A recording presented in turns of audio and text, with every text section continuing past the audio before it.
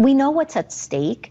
And I guess I told you, I feel like I'm fighting for my rights. That's only the first part. I feel like we have to hold the line, because if we don't, our democracy will fundamentally change.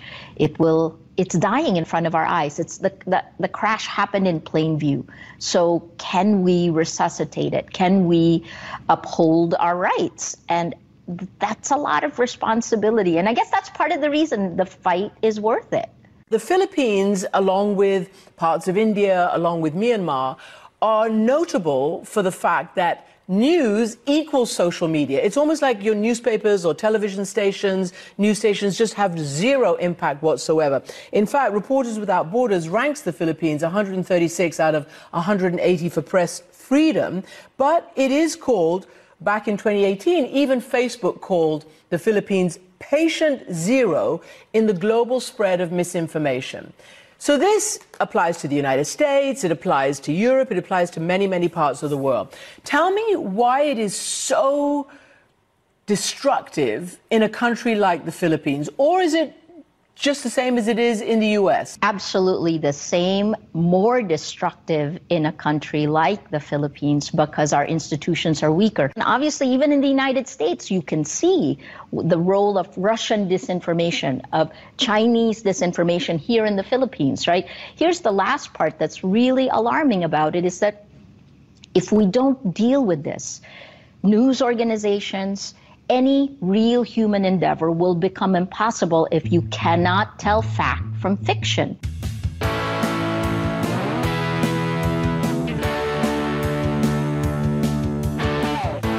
I'm Sarah Kendzior, the author of the best-selling books The View from Flyover Country and Hiding in Plain Sight.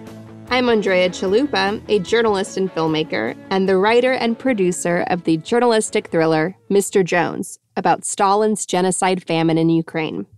And this is Gaslit Nation, a podcast covering corruption in the United States and rising autocracy around the world. And our opening clip was investigative journalist Maria Reza, a co-founder of Rappler, a digital media company, and the first Filipino to win the Nobel Prize for her relentless reporting against a disinformation-fueled, violent, oppressive regime in the Philippines under vocal Trump and Putin ally Duterte. And everyone, we have an early show running on Tuesday afternoons on our Patreon, exclusive to subscribers at the Truth Teller level and higher, since we always have a lot to cover. Whatever we don't get through on this week's outline today, recording today, we'll go to our early show. And we'll also be answering questions this week submitted by our listeners at the Democracy Defender level and higher. There's always lots of questions because there's a lot happening, and it's a really helpful support group for all of us to get through these times together. All right. Yes, these times, these wonderful, wonderful times. It has now been 9 months since the January 6th attack on the Capitol. And none of the key organizers, that would be Trump, Steve Bannon, Roger Stone, Michael Flynn, and others who we've been covering for 9 months, have been held accountable. So much time has passed that if you got pregnant on the night of the Capitol attack, you would have a baby by now. You would have like a Rosemary's Baby kind of baby. Anyway, the latest development this week is that the House January 6th committee has sent out subpoenas, and some of the people subpoenaed are not complying. Since you may have lost track of definitions over the last, 5 years of Trumpism and of Democratic enabling, subpoena literally means under penalty. A subpoena is a written document commanding the presence of somebody under penalty of failure. That's the etymology of subpoena. So you are supposed to be punished for defying a subpoena. And for the last, basically ever since the Democrats retook the House and were able to have the capacity to do this, they have refused to enforce accountabilities for people who have not showed up to respond to subpoenas, whether in the initial House hearings with people like Felix Sater, who was supposed to appear after Michael Cohen, or people who refused to show up to impeachment, like John Bolton, who then went on to save that information or parts of it for his book. It's been a disaster. We had this ongoing pattern where if you don't actually bring consequences for people who are breaking the law after committing the initial crime that they're being subpoenaed for, they will just do it over and over again. And so we're seeing this now, where former White House Deputy Chief of Staff of Communications, Dan Scavino, and elite criminal operative fascist Steve Bannon are both dodging the subpoenas. These are two of the four people who have been subpoenaed by the House. The others are former White House Chief of Staff Mark Meadows and former DOD official Kash Patel. They are right now allegedly cooperating. But I wonder, how long is that going to last when they see that nothing is happening to the other two? This is the Mueller probe all over again. This is Trump's first impeachment all over again. And so, one thing I want to highlight here is the danger posed by Steve Bannon openly defying the subpoena, because Bannon has been bragging about his role in plotting the January 5th coup for nearly a year now. He bragged about it before it happened, and we have a clip of that. All hell is going to break loose tomorrow. Just understand this. All hell is going to break loose tomorrow. It's going to be moving. It's going to be quick. You got to get into Raheem's Twitter feed. You got to get into Posobiec's Twitter feed. There's going to be many moving pieces. Remember, it's the fog of war. Just keep focused on what's important.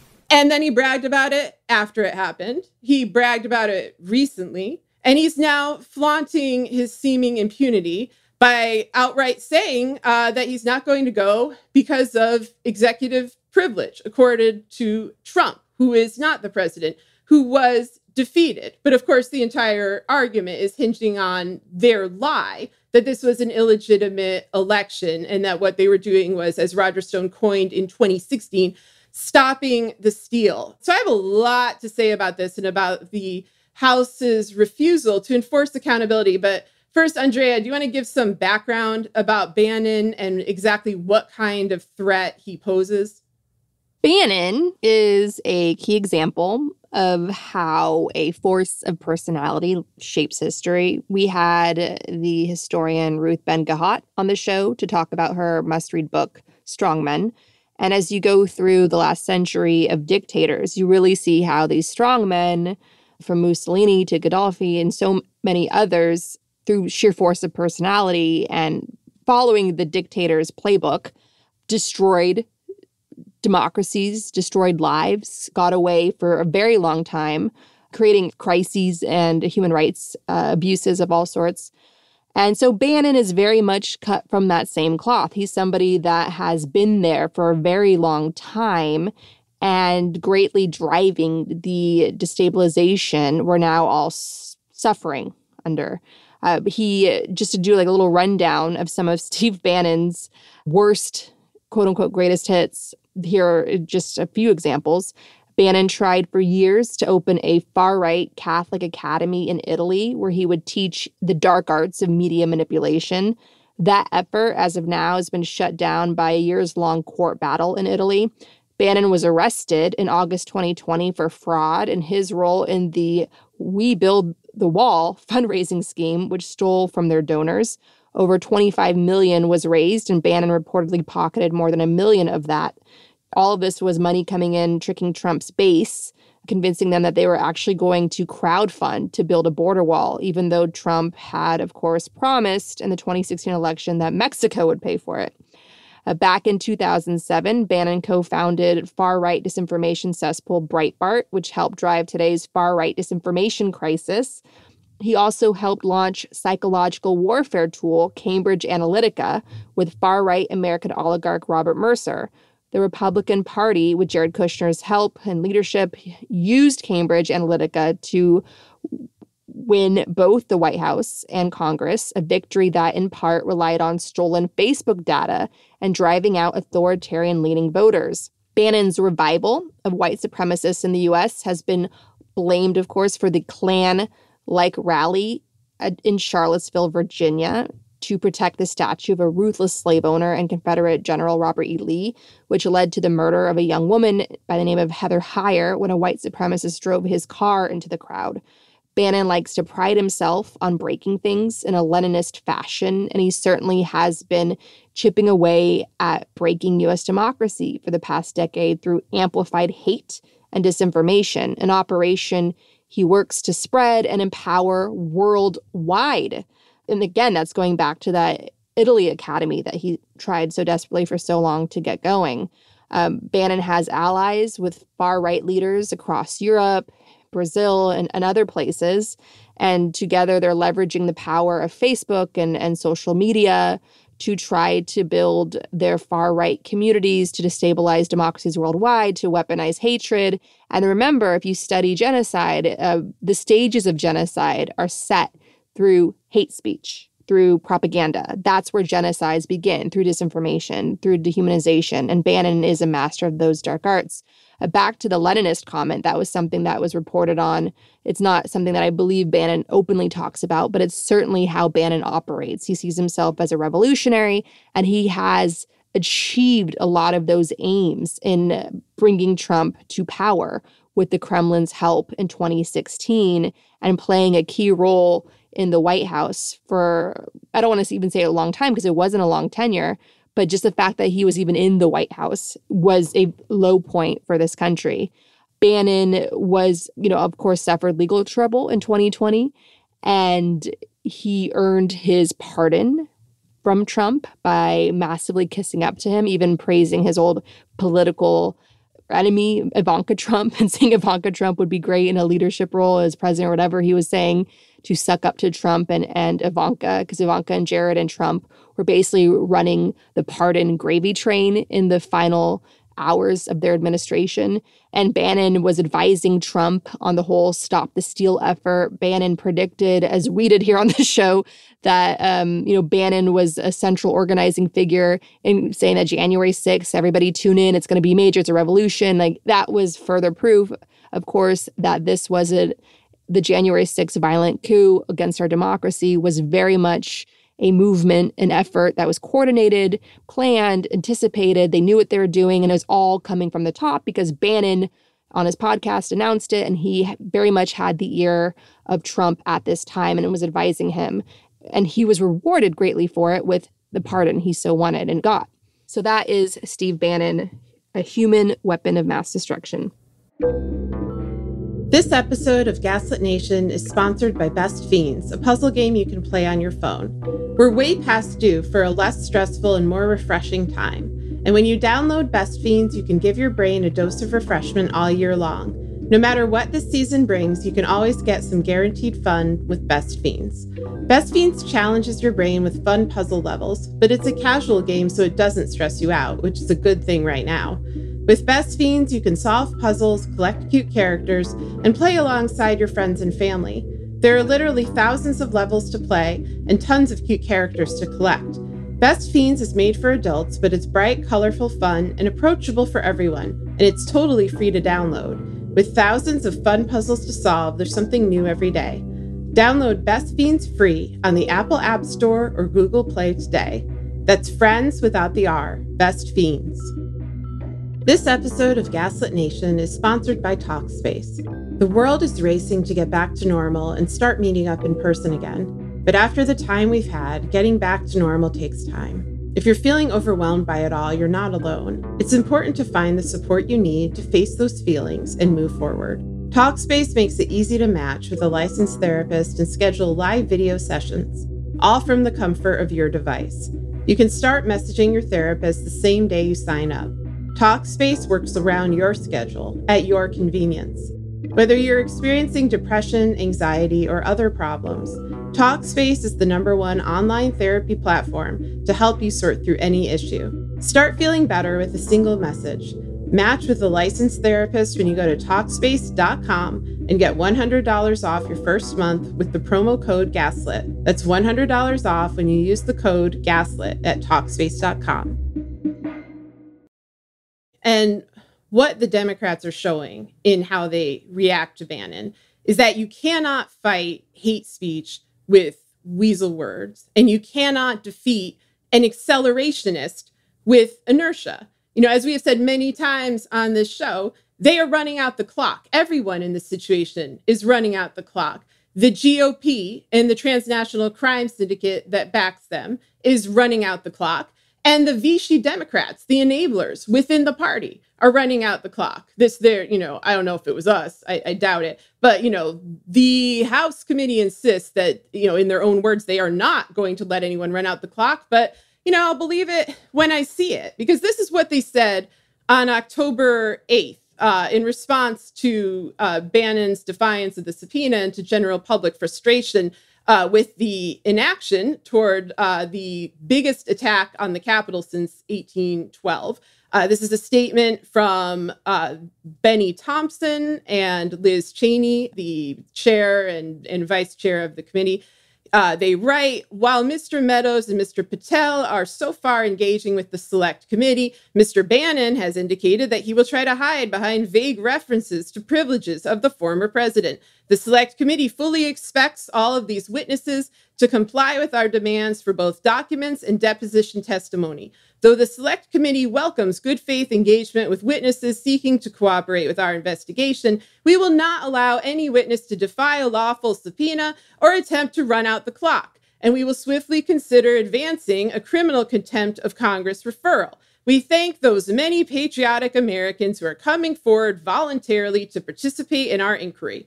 The committee is making rapid progress and will not be deterred by those who seek to obstruct our efforts. Again, we've heard this so many times. We heard this all through the Mueller probe. We heard this all through both of the impeachments. And what does it lead to? It leads to the same people running around with utter impunity, plotting new coups, plotting more destruction, threatening public officials, doing all the same stuff that they have done and have threatened to do, because there isn't action. There's just rhetoric. And, I hope I'm wrong. I hope by the time you hear this show, or maybe look back at this show in the future, that it all seems incredibly dated and poorly predicted. Unfortunately, that has not been the case with Gaslit Nation.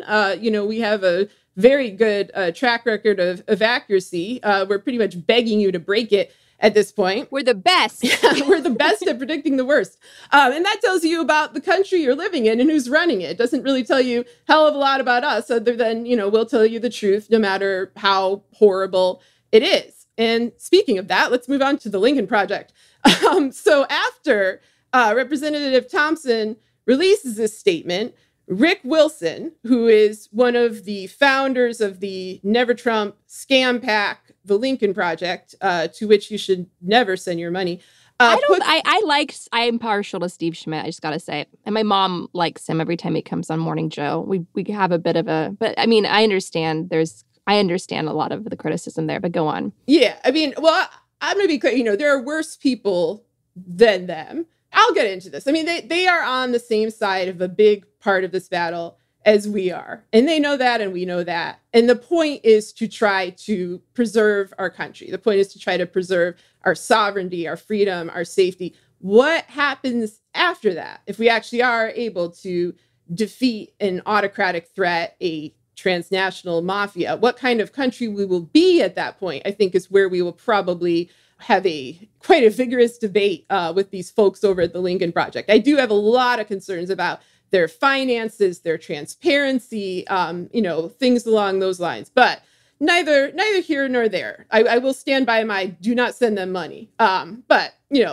as I was going to say, so I don't trust Rick Wilson as a person exactly, because my guess is that the long-term plan of him and of other people in the Lincoln Project is to have the United States basically have two parties. The psychotic, traitorous MAGA party, the one, that is currently the Republican Party under the banner of Donald Trump, and a different kind of Republican Party. A Republican Party that's a lot like the Republican Party Wilson was in his whole life, under Ronald Reagan, under both presidents Bush. And what that party will do is basically the same awful standard stuff that the Republican Party has done since I've been alive, but without actually trying to destroy the United States permanently, which is a goal of Donald Trump and his criminal backers. As we said many times, they want to strip this country down and sell it for parts. They do not care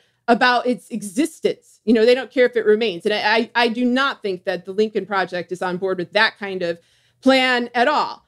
But if they do bring back a different kind of Republican Party, I think you will suffer under that revived old school Republican Party. And that's why I oppose it. Because what the Lincoln Project does is the same thing that cable news does and other big corporate actors do, which is they shift the framework of political possibility to the right. And they try to narrow the political imagination. And we've seen this process playing out over decades where, positions that people held in the 70s, or honestly, even, in FDR's era, in Theodore Roosevelt's era, in terms of breaking up corporate monopolies and stuff, they're now considered, these really out there leftist position, or they're not really considered that by Americans, but they're portrayed that way in the media and by a lot of politicians. That's why people like AOC or Bernie Sanders or Warren are, sometimes portrayed as like wild radicals, where they're really just trying to uphold the law. When they're European moderates. Exactly. In any other country, they would be moderates. And what they're suggesting isn't impractical. It's not outlandish,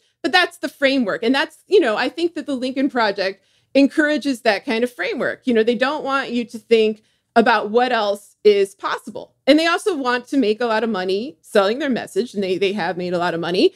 And that money might otherwise go to progressive activists or voting rights activists or to other groups that are trying to help everybody and not just a select few. And I'm not trying to trash Rick Wilson here. This is not personal at all. He's doing what he does. He's a smart guy. He's very good at it. He's a very good little operative. But, I don't agree with his general kind of goals, except for the goal of preserving the United States as a sovereign democratic nation and holding the Trump crime cult accountable. And I'm going to, in good faith say that we all share that objective. So anyways, that's Rick Wilson. And he comes out after Thompson releases a statement and basically says, the January 6th committee is not going to do anything. They're not going to hold any of these people accountable. It's dead in the water. They're making fatuous excuses. This is a travesty. Trump has won, et cetera, et cetera.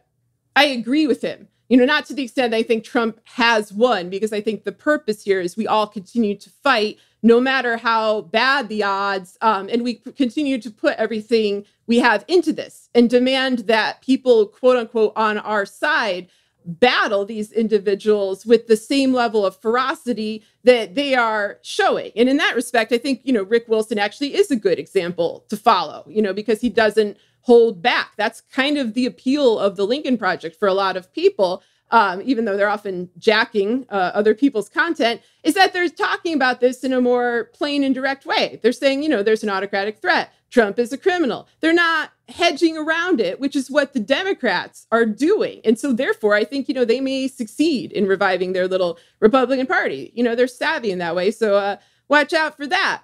And so, I agree with Wilson that the Democrats are failing to hold anyone accountable. And the reason I agree is that the Democrats are failing to hold anyone accountable. Like, this isn't an opinion. This is just observation of things that you can see with your eyes or hear with your ears. Like, you don't need to imagine anything. You just need to see what's right in front of you, which is extremely dangerous inaction. It's a purposeful abetting of elite criminal impunity by the Republican side. The Democrats then went on, after Wilson wrote this Twitter thread, to deny it. They did a quote tweet of Wilson from the official January 6th committee account and said it was all nonsense without elaborating why. So this is where we're at right now, America. We have a coup committee that responds to people with tweets. This is how far we have fallen. And so anyway, what disturbs me about this is that it's the exact same pattern that we've been seeing since the attack on January 6th. And the impeachment hearings that followed. And so I kind of want to review a little bit of history. I encourage you to go back, listen to our episodes from around that time.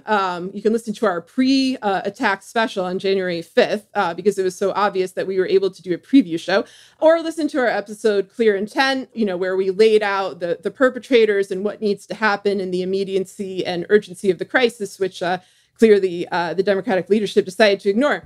Anyway, some reminders about what happened with the second impeachment hearing of Donald Trump in February.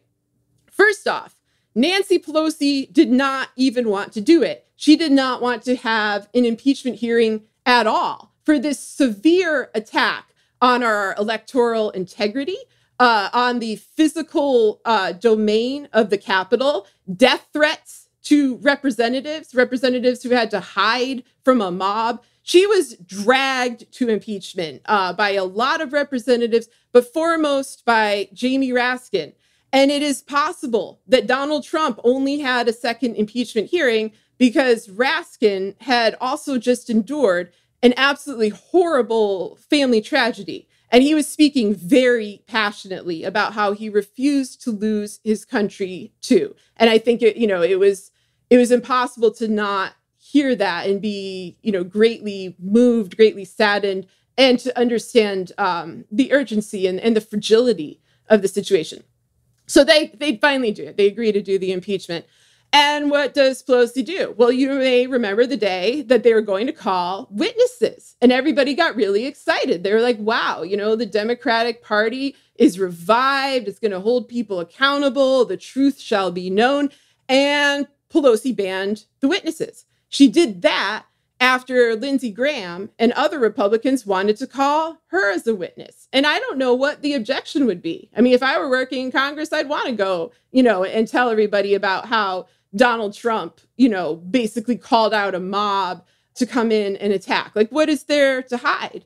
And what concerns me here, and we've gone into this in other episodes, is that in late 2018, Pelosi told major Democratic donor Haim Saban, a guy who identifies himself as a one-issue donor and his issue is Israel, that, I'm barely paraphrasing here, if the Capitol crumbles, the foremost priority of the United States will be Israel.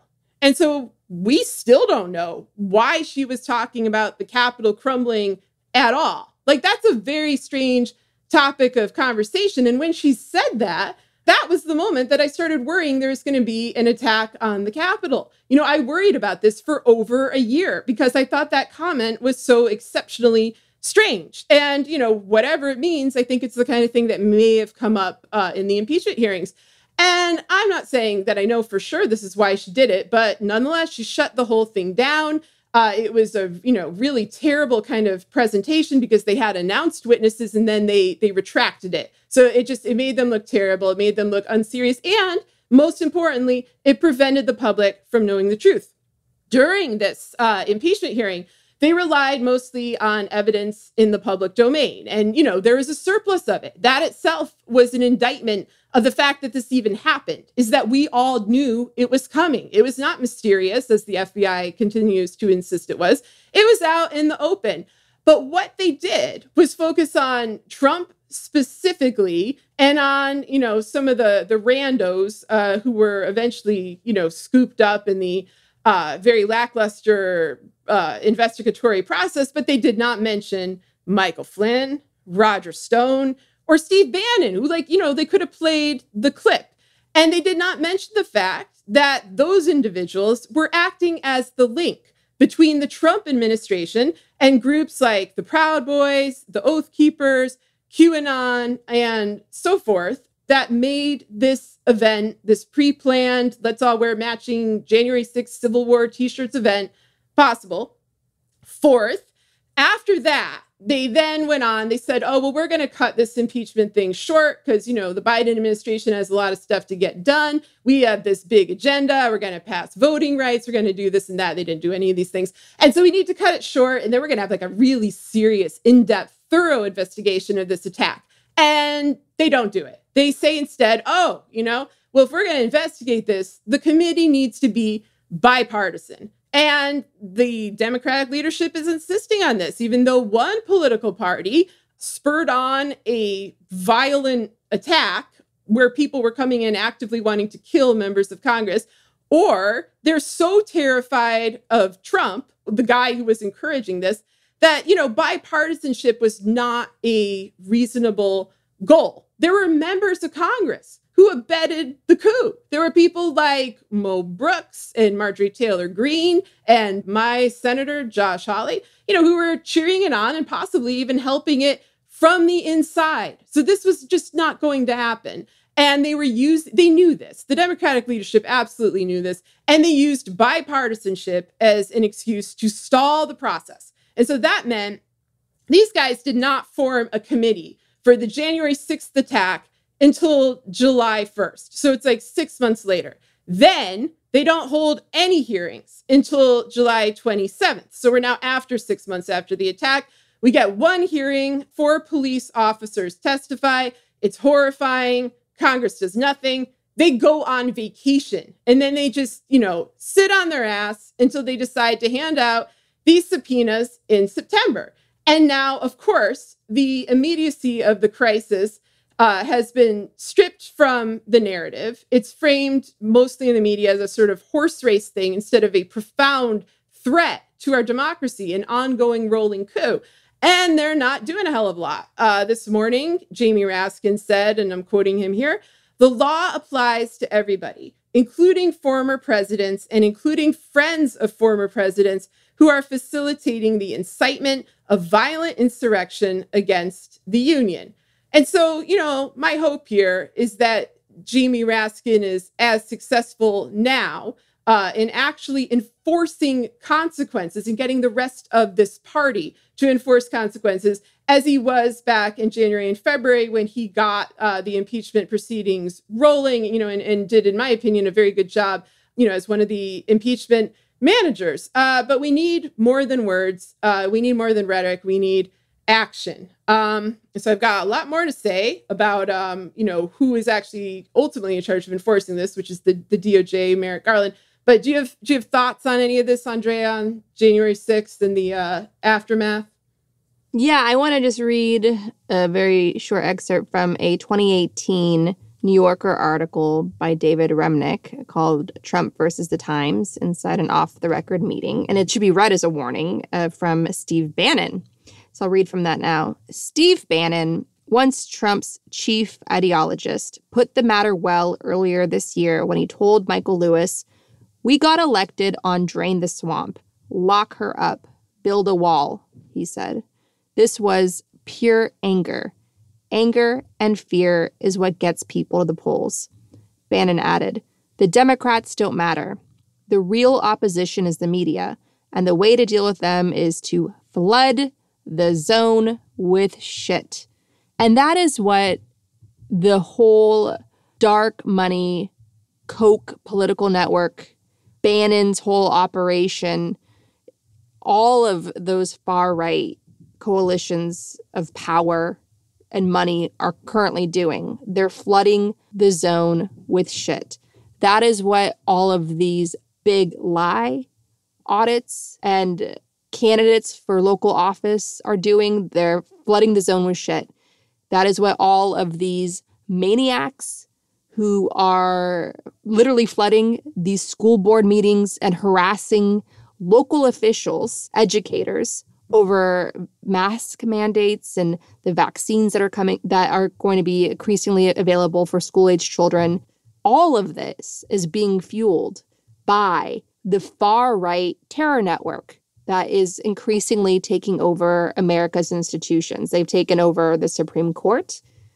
They've taken over a lot of the media space. That is increasing. We have AT&T, one of the largest corporations in America, that funded One America Network, which is driving out all sorts of hate speech, including violence, political violence, at a time of increasing political violence. Like very concerning links to Russian disinformation. That's being funded by AT&T. How many of you listening are clients of AT&T? Your phone, the way you communicate with the outside world, with your family, with your children. How much of that is going through AT&T? And they're funding a major disinformation weapon against American democracy right now. So the Democrats have to understand, as we keep saying on this show, you can't play by the same rule book that you have for decades in Washington because you've been steamrolled for decades in Washington. And you're up against people who are being very efficient in chipping away at our democracy. And the only way to overcome the dictator's playbook is to be relentless, is to be ruthless in the name of good, to use all the power at your disposal and to take bold measures and to ensure that people see what you are doing in their everyday lives, to see changes. Because if Democrats are demoralized by what's going on, if they're tired of this cinema and mansion, Groundhog's Day, where all we're hearing about is cinema and mansions, obstructionism, of all the great things we could have in this country, all the quality of life builders and climate crisis, aggressive action that we could have if it weren't for mansion and cinema. If we don't get past those two, if we don't get some accountability for the den of thieves that actively destroyed America and actively destroyed America's standing in the world for so long, for a terrifying 4-year term that culminated, naturally, of course, in a violent coup attempt to overthrow our democracy, where several people were murdered by a violent white mob. If we don't have accountability for that, if we don't have accountability for Trump, Jared Kushner, Ivanka Trump, and all those complicit in their crimes and criminality, you're going to have a dampening of anger. You're going to have a lot of Democrats saying, what is the point in being demoralized? And overcoming them, steamrolling over them to the polls, are going to be the disinformation-fueled anger of Bannon's foot soldiers. And that's what's coming for Democrats in 2022. And if Bannon's army takes over Congress, then you're going to have a Republican Party that is better positioned in 2024 to steal the White House, even if a Democrat should barely win the White House in 2024. Because remember, it's Congress that certifies the election results, and they could challenge it and finally be effective this time. So everything we've lived through under Trump, everything we've lived through under Reagan, all the positioning they've had in place going back far as Nixon, how they've really damaged the culture. They've really shifted the culture, where they told the whole lie about Reaganomics and trickle-down theory, which created the largest income inequality gap we've seen in this country that has surpassed even the Gilded Age. All of the institutional failure we've been suffering under has been decades in the making, and we're certainly not going to get out of it overnight. But the way we are going to get out of it is by Democrats and owning their power, and grassroots organizers and communities owning their power. And that has to include us as well, as tiring as that is, as exhausting as that is. The reason why we highlighted Maria Reza and the other Nobel Peace Prize winner who we'll talk about later today, Dmitry Muratov, is because these are two incredibly brave reporters who are working in some of the most dangerous countries today for anybody who cares about facts and accountability. And they're doing so relentlessly. They're doing so even against great odds. And it's a reminder to us to get out of the fog of this Groundhog's Day, because we really do have to hold the line no matter what our disappointment is, no matter what disillusionment is setting in. We have to own our power as well. If we want Nancy Pelosi and other Democratic leaders to own their power, to step up, we have to own ours as well and remind ourselves that all progress in America has come from the bottom up. It has come from grassroots movements. It has come from diverse coalitions. It has come from inclusivity. It has come from courage from the ground up, demanding change, because nobody gives up power willingly. So we're up against a system of white male patriarchy, refusing to die, refusing to be outnumbered, which is inevitably going to happen if you look at the studies of the shifting demographics in America. And they're fighting like a corner dog right now. But never, ever, ever forget that there's more of us than there are them. And if we are going to get through this, we have to demand more of ourselves. We have to demand more of our elected officials. And if they're not willing to do the job, we must replace them. Because without accountability, without real life-changing programs seen and experienced and lived in our lives from our public officials, we're never going to get through this. And the Bannon hate machine is going to destroy whatever is left. Yes. Extremely well said. And, I'll just emphasize the GOP, the Trump GOP, has been talking about January 6th nonstop since it happened through all their propaganda outlets, and with enormous anger, with enormous frustration, this sort of feigned frustration, like how dare they have stolen our rightful place.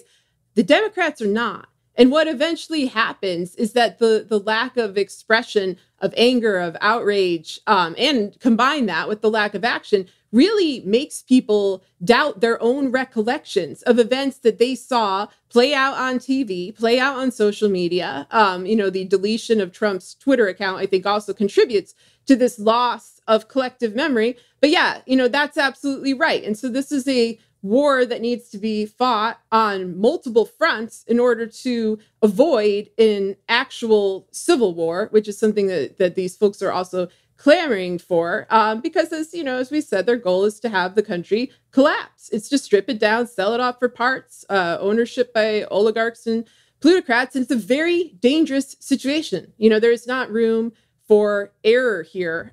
And so I'm going to start a little bit talking about Merrick Garland. So let's review what Merrick Garland has been doing at the DOJ. A lot of people had high hopes for him. I did not. Hopes that were dashed because Merrick Garland is a mafia state enabler. He is a anti-America attorney general at this point, not only because he fails to take action on things like the January 6th attack, on the crimes committed by the Trump administration, but because he goes out of the way to protect players from that administration and to protect the deeply, deeply corrupt institution of the DOJ, refusing to do the necessary reforms. He should be fired.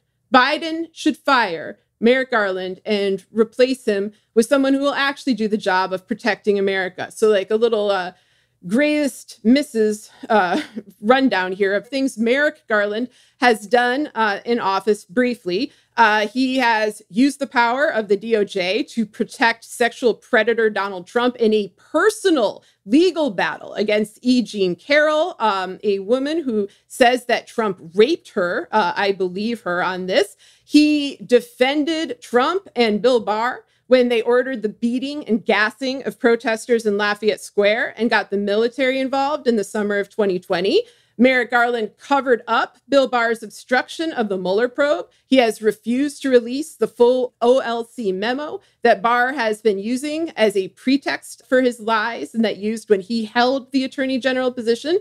Garland defended the DOJ spying on the Washington Post, CNN, and other media outlets for Trump. He defended Don McGahn against congressional Democratic subpoenas. So that's pretty notable. That's pretty ominous as it speaks to a current refusal to act. He has, as we've mentioned, refused to prosecute any of the high-level operatives involved in an enormous amount of Trump crimes, but in particular the January 6th attack and the 2016 election and aftermath, including Roger Stone, Michael Flynn, and Steve Bannon. He appealed a ruling that the Democrats had won, seeking to expose corruption at Trump hotels. So again, you see Merrick Garland personally protecting Donald Trump. Like this isn't even a state matter. He's basically doing the same thing Bill Barr did. He's being his personal lawyer. He refused to follow up on a House investigation of Barr and former Commerce Secretary Wilbur Ross that, of course, had been shut down by Bill Barr when Barr was in the Trump administration. He shut down an investigation into himself. Garland could pick it back up. He won't do it. And then this one is really interesting. Merrick Garland and his DOJ want to implement a 50-year delay on when courts can consider releasing materials from federal grand juries. And just to give you an example, had this policy been implemented during Watergate, no one would have known what Nixon was doing. This is an anti-transparency policy. It is a pro-corruption policy. And this policy, if it is implemented, will also mean we will not find out the full information from the Mueller probe until 2069, so we'll be dead. And so that's the tip of the iceberg. You may be wondering to yourself, like, well, what the hell's wrong with this guy? Like, why is he so terrible? I'm going to give you the beginning of the Merrick Garland villain origin story. To hear the rest of it, I think you're going to have to go to Patreon because we're running out of time here. So yeah, let's begin a little review of Merrick Garland's life. He is a friend of political and corporate operative Jamie Gorelick. And so you might be like, who is Jamie Gorelick? Well, basically, she is Merrick Garland's Roy Cohn. She is to Merrick Garland what Roy Cohn was to Trump and Manafort and Stone. She is an exemplar of the big law corruption that we have discussed so much on this show. This nexus where state corruption, organized crime, and corporate corruption meet under the protection of a broken system of lawyers and lobbyists. Gorelick has been a friend of Garland since college. They went to college together. And in a large part, she's been responsible for his career. She was a member of the Clinton administration, and she was who hired him when she was serving as the deputy attorney general. He was her top deputy. He was her right-hand man. And so, again, who is Jamie Gorelick? She is the Forrest Gump of corruption and has been at the edges and sometimes at the center of the worst political crises of the past 30 years. Again, very much like Roy Cohn. I'm going to give some examples. Andrea cut me off when we're running low on time, so you can explain. Will do. All right. So let's go back to the Clinton administration. In 1995, Gorelick wrote a memo that created a wall between the FBI and the CIA, and therefore, to some degree, made the 9/11 attacks possible by blocking this kind of communication. She wrote in 1995, and I'm quoting here, "We believe that it is prudent to establish a set of instructions that will more clearly separate the counterintelligence investigation from the more limited but continued criminal investigations. These procedures, which go beyond what is legally required, would prevent any risk of creating an unwarranted appearance that FISA is being used to avoid procedural safeguards which would apply in a criminal investigation." And so her doing this, sometimes the right wing will call this like the Gorelick wall, and I hate admitting that they have a point on anything, but they do have a point on this. This memo made it very difficult for law enforcement and intelligence to share information about terrorists, and in particular about Al-Qaeda. And later on, when the 9/11 Commission was formed, a commission that she participated in, she refused to talk about any of this. All right, so what does she do after leaving the Clinton administration? She is appointed vice chairman of Fannie Mae in 1997 and served there until 2003. And if you have loans, you know what the hell this is. During that period, Fannie Mae developed a $10 billion accounting scandal. This scandal helped earn Gorelick $26.5 million in income. So you've got her on that scandal. In 2010, she went on to get a new client, British Petroleum, and defended it after multiple oil disasters. And so here she's rather reminiscent of Alan Dershowitz. This is somebody who is a lawyer who just seems to be drawn, to the absolute worst people on earth and, makes a great effort to represent him. This is not a coincidence because, Gorelick is Garland's mentor. Who is Gorelick's mentor? Oh my God, it was Alan Dershowitz. And I'll get more into that in a bit. And so Politico wrote a bit about this. They quoted Robert Weissman, the president of Public Citizen, on this issue, saying, "Speaking generally, the reliance on high-powered insiders results in corporations escaping penalties that are not as severe as they would otherwise face." He's talking about the possibility of federal prosecution of big oil. And he was right to worry about this because during the Obama administration, Gorelick ultimately got BP off the hook for the economic distress that it had brought to the Gulf region of the United States and dodged demands that the company help pay to restore the Gulf of Mexico. And this was something that just shocked onlookers at the time. And so she just keeps on going. In the mid-2010s, when everybody was taking a great interest in racist police brutality and there were protests all over the countries, Gorelick decides to represent the cities of Chicago and Baltimore against probes into the police murders of Laquan McDonald and Freddie Gray, respectively, for each cities. In addition to doing that on the side, she was working as an opponent of student loan forgiveness, doing work for the predatory for-profit college, the University of Phoenix, while also lobbying against Obama administration efforts to curb subsidies to private student loan firms. And so that's the Obama years. And I'm even leaving stuff out, but I want to just get this in. And then I think I'll wrap this up and put the rest in the bonus because this is important. And I know it will be of particular interest to Andrea. So what does Jamie Gorelick do when Trump is elected? She becomes Jared Kushner and Ivanka Trump's personal lawyer and helps them get their White House positions. And I'm going to quote the Huffington Post here. It says, in order to get Jared and Ivanka into their White House jobs in the first place, Gorelick had to push the legal envelope hard, insisting that the federal anti-nepotism law did not apply to White House staff, a position with which many experts on legal ethics and Democrats in Congress disagreed. Gorelick also helped structure the financial arrangements of Ivanka Trump and Jared Kushner. And, you know, if you're a listener to the show, you know what that entails. She promised divestments that did not happen. And, you know, quite frankly, she should be subpoenaed. You know, Jared and Ivanka should be under federal investigation for the multitude of crimes that they committed in plain sight. But she's not being subpoenaed. And Jared and Ivanka are not being investigated because her friend and her protege is Merrick Garland, the Attorney General of the United States. And I'll talk about this more because it keeps getting worse, but I'll turn it over to you, Andrea, for your reaction and a conclusion.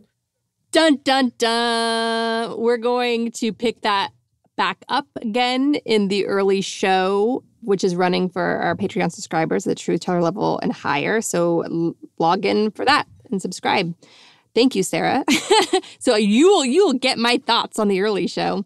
I want to turn it to an inspiring story, as we mentioned earlier, the Nobel Peace Prize. 2 investigative journalists won the Nobel Peace Prize, as they should. Prizes generally don't matter, but in this case, the selections were strong statements against the growing violent authoritarianism in Putin's Russia and the Philippines under Duterte. I'm going to read now from the statement put out just a few days ago by the Nobel Peace Prize Committee.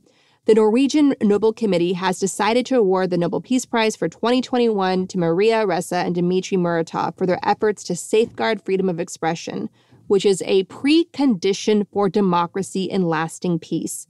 Ms. Ressa and Mr. Muratov are receiving the Peace Prize for their courageous fight for freedom of expression in the Philippines and Russia. At the same time, they are representatives of all journalists who stand up for this ideal in a world in which democracy and freedom of the press face increasingly adverse conditions. And we, of course, discussed Maria Ressa earlier in the show, so I want to highlight Dmitry Muratov. The Nobel Peace Prize statement describes his work. He has for decades defended freedom of speech in Russia under increasingly challenging conditions. In 1993, he was one of the founders of the independent newspaper Novaya Gazeta. Since 1995, he has been the newspaper's editor-in-chief for a total of 24 years. Novaya Gazeta is the most independent newspaper in Russia today, with a fundamentally critical attitude towards power. The newspaper's fact-based journalism and professional integrity have made it an important source of information on censorable aspects of Russian society rarely mentioned by other media. Since its startup in 1993, Novaya Gazeta has published critical articles on subjects ranging from corruption, police violence, unlawful arrests, electoral fraud, troll factories, to the use of Russian military forces both within and outside Russia. And obviously, both these journalists and their colleagues have faced relentless pressure from the regimes that they courageously cover. This award to investigative journalists, not just these individuals, but investigative journalists everywhere, is obviously very welcomed. It certainly helps make up a bit for awarding the Nobel Peace Prize to Barack Obama, simply for not being George W. Bush. Obama would go on to escalate the U.S. war in Afghanistan and earn the nickname the Drone President for his killings by drones, including several civilians and around 40 people at a wedding in Yemen.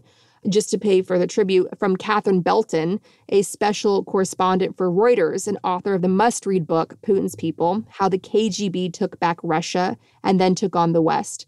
Catherine Belton has been sued by several Russian billionaires for how they were covered in the book, including Chelsea Football Club owner Roman Abramovich, who's reportedly like a son to Putin.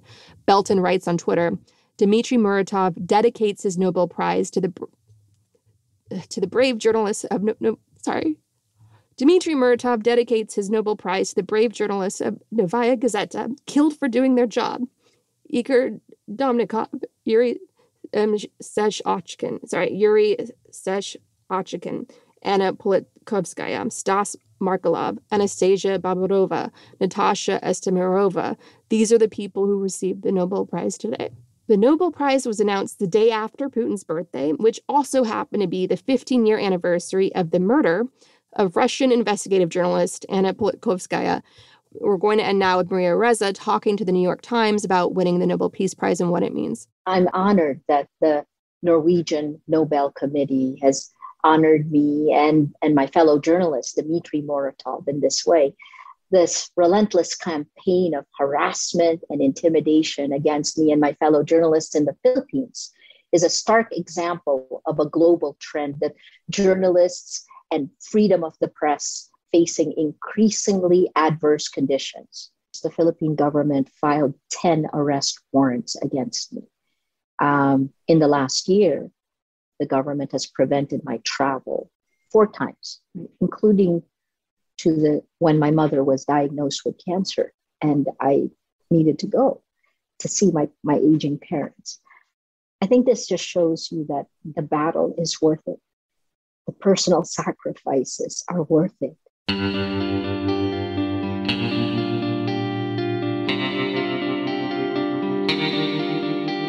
Our discussion continues, and you can get access to that by signing up on our Patreon at the Truth Teller level or higher. We want to encourage you to donate to your local food bank, which is experiencing a spike in demand. We also encourage you to donate to Oil Change International, an advocacy group supported with a generous donation from the Greta Thunberg Foundation that exposes the true costs of fossil fuels and facilitates the ongoing transition to clean energy. We also encourage you to donate to the International Rescue Committee, a humanitarian relief organization helping refugees from Afghanistan. Donate at rescue.org. And if you want to help critically endangered orangutans already under pressure from the palm oil industry, donate to the Orangutan Project at theorangutanproject.org. Gaslit Nation is produced by Sarah Kenzier and Andrea Chalupa. If you like what we do, leave us a review on iTunes. It helps us reach more listeners. And check out our Patreon. It keeps us going. You can also subscribe on YouTube. Our production managers are Nicholas Torres and Carlin Daigle. Our episodes are edited by Nicholas Torres, and our Patreon-exclusive content is edited by Carlin Daigle. Original music in Gaslit Nation is produced by David Whitehead, Martin Vissenberg, Nick Farr, Damian Arriaga, and Carlin Daigle. Our logo design was donated to us by Hamish Smith of the New York-based firm Order. Thank you so much, Hamish. Gaslit Nation would like to thank our supporters at the producer level on Patreon and higher. Chick Quinn, Lily Wachowski, Megan McNerney, Sean Rubin, Todd S. Pearlstein, Pat, Kenny Main, John Schoenthaler, Frank Jaquette, Ellen McGirt, Joel Farron, Larry Gasson, Erica Moore, Karen A. Deal, Nico Phillips, Brian E. Castor, Lex Reed. Gotta keep on saying Andrea, I'm guessing Scalzo. Sorry for anyone whose name I'm butchering. We're very tired. Melissa Howland, Karen Heisler, Ann Bertino, Rachel Winder, T.R. Dunstan, John Millett, David East, Shannon Nacy, Ida, Chris Fellow, Ben Wheaton, Joseph Marr Jr., Rich Holcomb, Thomas Scheibe, Julie Matthews, Meganopolis, Mark, Matthew Womack, Silas Frank, Sean Berg, Kristen Custer, Tracy Ash, Benjamin Galuza, Kai Gillis, Sharon Hattrick, Irv Robinson, Keith Gottschalk, William Barry Reeves, Richard Smith, Emmy, Kevin Gannon, Yvonne Q, Mike Christensen, Sandra Kalnins, Katie Masuris, John Laughlin, Jeff Thompson, James D. Leonard, Leo Chalupa, Carol Golstad. Michael Woldridge. Crime or no criming. It's funny every time. Jason Benke. Joe Darcy. Ann Marshall. Jeremy Lewis. Joel Newman. Trigve. Christine M. D.L. Singfield. Nicole Spear. Brian Chajudin. Christy Vital. Maureen Murphy. Michelle Dash. Jens Jans Okay. Elstrip. You do it. Rasmussen. Thank you. I'll take Victoria Olsen. Alabama. ZW. Lisa LaFlame. Jason Bainbridge. Sarah Gray. Mike Tripico. Diana Gallagher. John Ripley. Ethan Mann. You do this one French. Piet Yitzma. Okay. David Porter. Kate Cotton. Kim Mellon. Leah Campbell. Lynn Schneider. Jared Lombardo. Karen Humphreys. Giles Bowkett. Ann Marshall. Oh, wait, we had Ann. Eric Kaplan. Sonia Bogdanovic. Tanya Chalupa. Thank you all so much for your support of the show. We could not make Gaslit Nation without you.